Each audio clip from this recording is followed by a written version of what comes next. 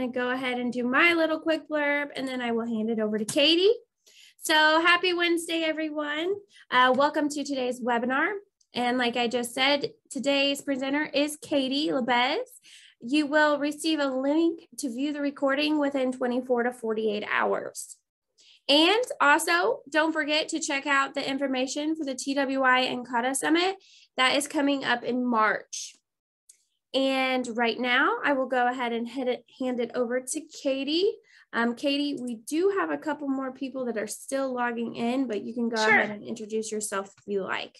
Absolutely. So thanks everybody for joining me today. Our topic today is how to improve absolutely anything. My name is Katie Labedz, and I am a certified Lean Six Sigma Master Black Belt and certified project manager through PMI. I am the author of the book, How to Improve Absolutely Anything, and I have over 20 years experience in continuous improvement, Lean and Six Sigma. I am the president of my own consulting firm for continuous improvement, and our firm's name is Learning to Lean. So thank you so much for joining me today. I'm so excited to be able to have you here and to talk about what I'm most passionate about is continuous improvement and improving things in your life at work and at home. So we're going to go ahead and just jump in and get started. So I want you to think to yourself, have you ever thought, gosh, I am not an organized person. I never have been, and I never will be. It's kind of defeating, isn't it? Let me ask you a few questions. Does your desk or computer or desktop look like this? And Post-it notes everywhere, or you have probably a million icons on your desktop. And if I came to visit you, you'd say, oh, but I can find them. I know where everything is. But you can't actually see what the wallpaper is in the background because you have so many things on your desktop. Or maybe this is a picture of your basement or your storage unit. And let's be honest, you moved, probably 10, 15 years ago, and your moving boxes are still there. Things are kind of scattered everywhere. And quite honestly, when your family goes and tries to find something down there, they never put it back where they found it to begin with. Or maybe this is me peeking around the corner in your garage to see all of that stuff. Garages are meant for us to be able to park our vehicles in as long as they fit. But obviously for somebody here, that garage is just another storage unit with drum sets and mops and brooms and bicycles and extra cabinets and things like that. And we're going to talk about today how to overcome this and how to get organized in 3 easy concepts for it. Maybe your kitchen looks like that. Let's be honest, right? It's hard to keep the kitchen clean all the time. And it's you putting your head in your hands above the sink because you are not only homeschooling your children, but you're trying to figure out what you're going to make for dinner tonight and feed your children and your family and the snacks and the dishes, etc. And boy, can that get overwhelming. Does any of this resonate with you? If it does, then today is a fantastic session for you to be able to attend with me. In our session today, we're going to talk about 3 easy concepts for work and for life. We're going to talk about the concept of 5S. We will talk about waste identification. And finally, we'll discuss PDCA, or Plan, Do, Check, Act. Now, again, all of these concepts that I'm talking to you about today can easily be applied across any industry in the entire world and in any home environment. So that is the benefit and the joy that I find in being able to share this information with you, that we can apply it anywhere. And you'll hear some of my stories along the way too. Now, the first concept we're going to talk about today is 5S.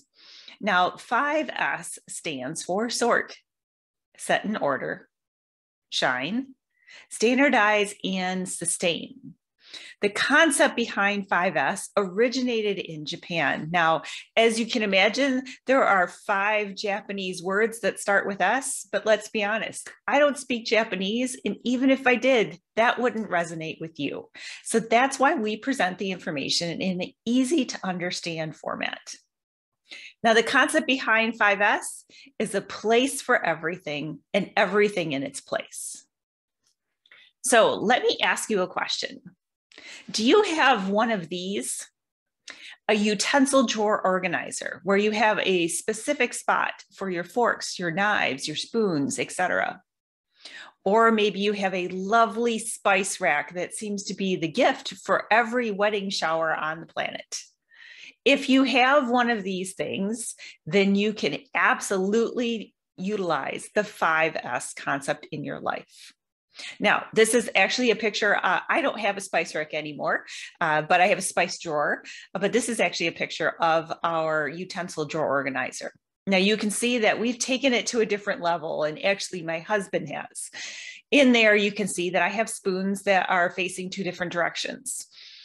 To further organize our space here and to make it easier for me to know which spoons I can use into the ice cream container and not bend them.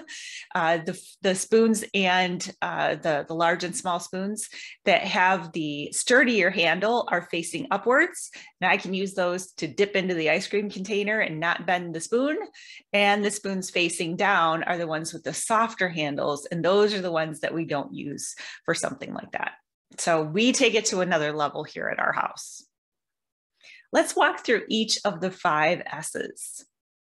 The first thing you have to do before you begin is determine the area in which you want to focus. So think of an area that you know really needs some sort of organization, just like we saw in the pictures. Is it your computer desktop? Is it your office, your basement, your garage? Or maybe it's even your purse. First, pick the area and then follow these steps. The first step is sort. So if you remember, there used to be an HGTV show that the gentleman came into a family and he said, you need to create a keep pile and a toss pile. That's what I'm talking about here. Go through your selected area and determine what you really actually use on a day-to-day basis. That goes in your keep pile.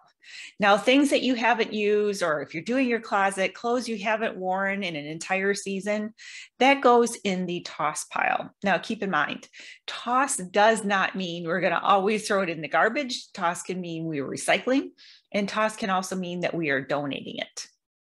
So that's the first thing you do. At the end of this activity, you should have 2 piles, 1 keep and 1 toss, recycle or donate.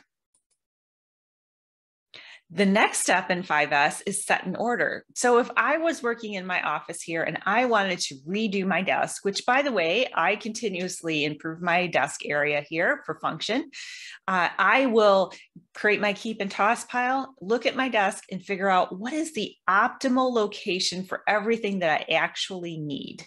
So what do I need on a day-to-day basis? For me, that's 2 monitors that I'm looking at you through right now. Of course, my laptop, which is right down here, and my keyboard and my mouse and my calendar and a pen. That's what I need on a day-to-day basis. All this other stuff that's on my desk, even right now, I don't need that every single day. So I will determine the most optimal layout possible. So again, in your car, in your basement, on your desktop, etc. That's what you're looking for to be able to put your items that you decided to keep back in the most efficient manner possible. Now, of course, before we put everything back, we need to clean up the area. You don't want to put your stuff back in an old dirty area. Vacuum the carpet, wipe down with Windex, whatever it may be. Power wash if it happens to be maybe your barn. That is what I'm talking about in Shine. So before we put our things back that we need in our new designated location, let's just clean up the area first. 4 means standardize. So standardize means creating a system to help your items stay in order every time. And growing up, my dad would say, if you take a tool out of my toolbox or out of the garage, put it back where you found it. That's exactly what we're talking about here. But we're also talking about how to make that easier. So the picture on the screen right here is called a shadow board. And on the shadow board, obviously there are different cutouts or colors, and you can quickly look at this board and determine, hey, we're missing an 8-inch clamp. We're missing some clamps from 6 and 4-inch. We're missing a hammer, some pliers, etc. So you can utilize these concepts. And by the way, all the concepts I'm talking to you about today are low to no cost. So you could do this by using maybe an extra poster board that you have at home, or even utilizing some things from the dollar store, which I'll show you here in a minute. So again, standardize. How can we create a method in which we put the things back or replace or do it the same way every time until we make it better? And of course, our last S is sustain. That's the hardest part, ensuring that you're following that system of organization and you audit routinely. And we'll talk about auditing routinely here in just a moment. But sustain is the hardest part. That means don't go back to what it used to look like. Don't fall back on, oh, I'm just going to put that cup on the counter and I'm not going to put it immediately in the dishwasher. It takes practice. And I always tell people you need to give yourself at least 30 days of doing that activity. So not just 30 days pass, 30 days of actually working at your desk. Or let's face it, if we work on our desk, we work 5 days a week and not on the weekends. So that doesn't count towards your 30 days. So 30 days of actually doing it until you make improvements again. And remember, don't slide back to what you had before. I want to show you some examples. The first one is, if you are that person feeling slightly guilty right now because you know your desktop has 100 icons on it, you can download wallpaper like the picture on my screen here. This was free. And you make this the wallpaper or the background on your desktop. And this allows you to visually place your files that you feel that you need on your desktop. And it's categorized into work, in personal, for reference, and to file. A great visual indicator of that. The next picture is, obviously, this is a maintenance area in a building. And if we walked into the area on the left, I would think, oh my gosh, that's pretty gross, right? That is not organized and cleaned at all. Implementing our 5S concepts, we now have parking lot or parking lanes for each of the types of machinery. Everything in the area is obviously being cleaned and painted. And there are those big yellow signs that tell you what piece of equipment goes in each section. Now let's talk on a more personal level. This was my refrigerator. This was the before picture of the refrigerator. And honestly, I couldn't stand it anymore. I said, there's got to be a better way to keep this organized, because number one, my husband always asks me, what can he eat out of the refrigerator? And number two, if anything spills, we all know how it's difficult to clean one of these things. So I literally went to the Dollar Tree and got some clear bins, and now it looks like this. And when we talk about auditing, that means, are we making sure that we put things back in the way that they are designated to go back now? So we have an opportunity to do that every time we open the refrigerator. So this works well for first of all, for my husband, the clear container on the right with the red lid in there, that's the leftover container. So anything in there, he's welcome to eat. And because quite honestly, he was eating our dinner sometime during the day. So eating leftovers in a designated container is a great idea. And number two, if anything spills, it is just in that container, and I can easily wash that in the sink, or I can put it in the dishwasher. Again, less than $20 to do this. And the next picture I want to show you is our linen closet upstairs. This is directly across from our laundry room. And this was the bane of my existence. I could not stand looking at this. This drove me nuts. So one day, literally 20 minutes, and now it looks like this. And again, Dollar Tree bins, which by now, I'm sure you read, it's $1.25, not $1 anymore. But inflation, but everything's organized. All of our sheets are fitted sheets and sheet sets because I can't fold them worth a darn. I put them in those plastic laundry containers up at the top, like the lime green one. So it's easy to be able to pull out. We've rolled the towels, and it was also revolutionary for me to understand that we have way too many beach towels in there. So a lot of times people ask me, where do I even begin? I feel really overwhelmed by this. Well, I want you to think of what area bugs you the most, at home or at work. What area do you just think, oh, I just don't want to open that door. I don't want to go in that area, or I can't find anything in my car. So again, your desk, your vehicle, your garage, your computer. Think of what bugs you the most and start there. Now we're going to move on to the next concept. So if you are familiar with Zoom and you know how to utilize chat, in the chat feature, can you please tell me if we were to estimate the percentage of waste in an average process, what would that be? So if I took all the processes in the world, what percentage of waste do you believe is in an average process? Okay, Mary said 80, Paul said 40. We have Marilyn, we have Brad, Chris, Kimberly, 80, 95. Brad said 0.5. All right, some high number guesses there. Hey, Sarah. Sarah guessed 90%. Thanks for participating. Edward guessed 85%. The average process contains, drum roll, 95% waste. Wow, right? That should be quite shocking. It's a shocking number, but I can tell you, and people ask me, do you think that's real? Yes, I do think it's real because I see this all of the time. When I work with people to improve their processes, I actually see usually around 98% waste. But on average, it's 95% waste. So you have two options here. You can sit back and say, oh, it's so bad, I'm not even going to try. Or the right answer is we have endless opportunities for improvement. So let's talk about that. What really is waste? We typically utilize the acronym downtime for waste. So downtime stands for defects, overproduction, waiting, non-utilized talent, transportation, inventory, motion, and excess processing. So defects are easy, right? Something's not made the correct way. You see that with toys, right? Somehow a run of the toys got incorrectly made and now they're a collector item. But in real life, we don't want to have defects.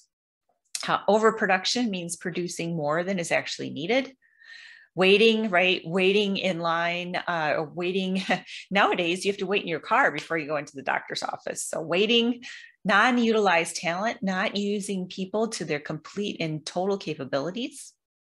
Transportation can be of goods or services, but it can also be transportation of data. So are you emailing huge files back and forth to each other instead of using a shared location? Inventory means that we have more product or more inventory or more raw goods than we actually have orders for. Motion, bending, stretching, reaching, grabbing. Boy, over the past year, we've really learned how to set up our desk area to make it more convenient for us. And then excess processing, doing more than is actually required.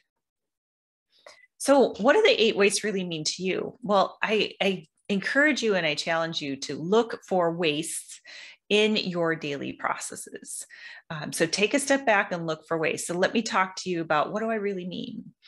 Well, I worked with a company and I was observing that there was a particular individual that every time they had an email, they printed it out. And, you know, you have to ask why. Why are you printing out emails, right? That's a waste of many kinds. Motion to get to the printer. That's a waste of, obviously, of paper and ink, because, of course, they printed in color, right? It was a waste of transportation of data to the printer, et cetera. So that was one area in which I asked, what exactly is going on? Look at how you cook a meal. So this is always an interesting conversation. When I cook or I bake, as I use the ingredient, I put it back. If I'm using salt and pepper and garlic, I'll sprinkle my food with that, and then I will put it back on the shelf.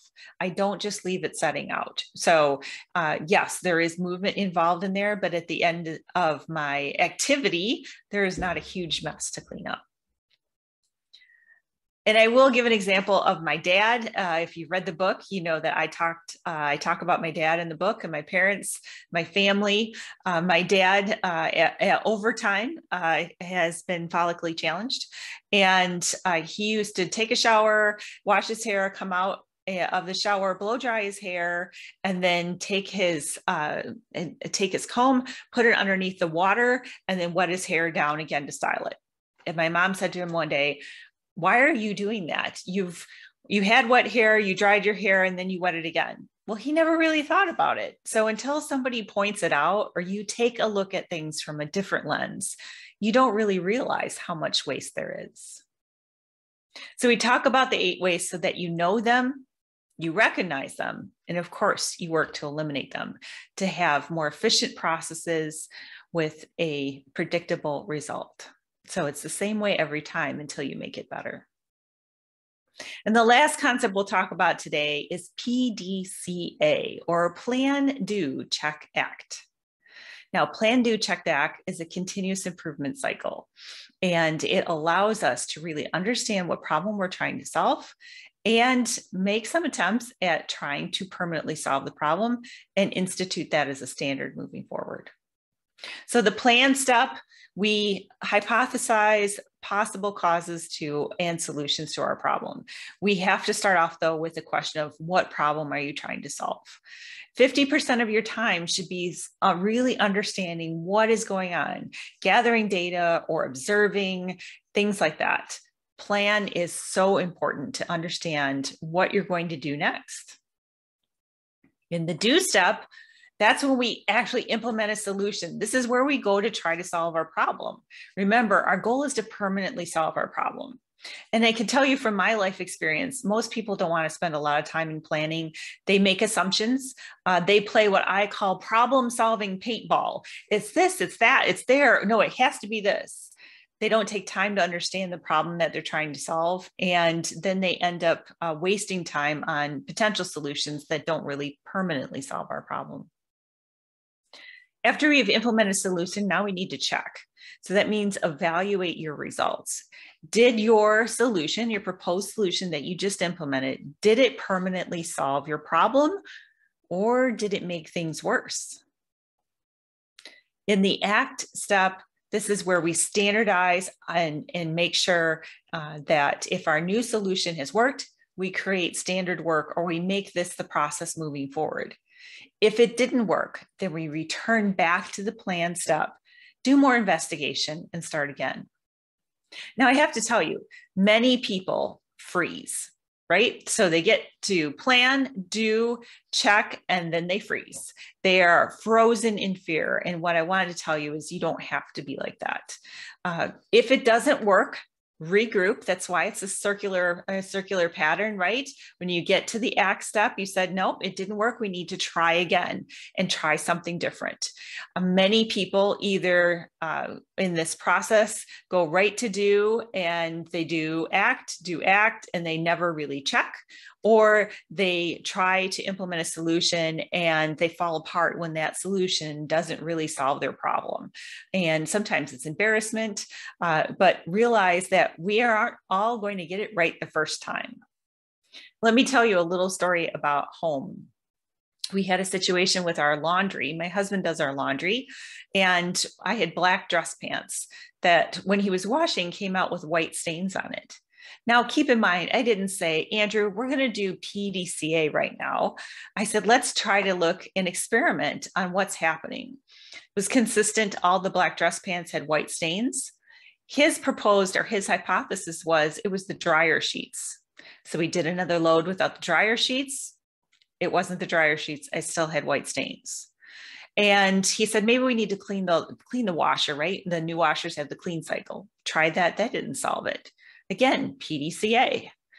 What we did eventually understand was that it was our laundry detergent.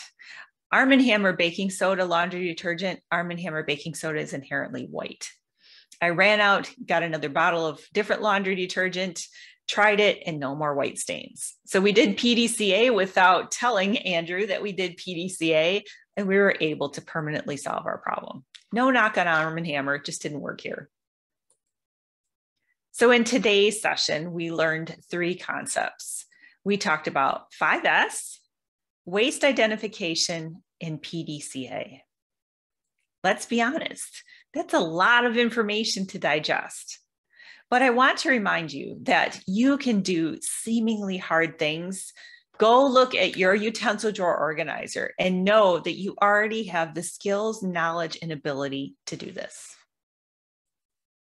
So now I'll open it up for any questions. What questions do you have for me? You can put it in the Q&A if you are versed with Q&A, or you can verbally say it, or you can put it in chat.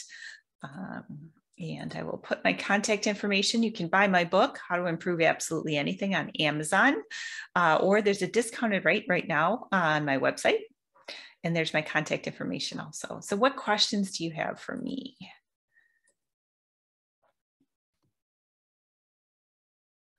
Skylar, do we have some questions? Yeah, I was just going to say.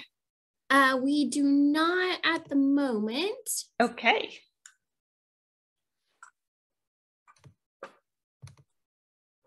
We just had them in our questions. They just had their answers. Let's see. I do want to thank all of you. We had 146 people registered today.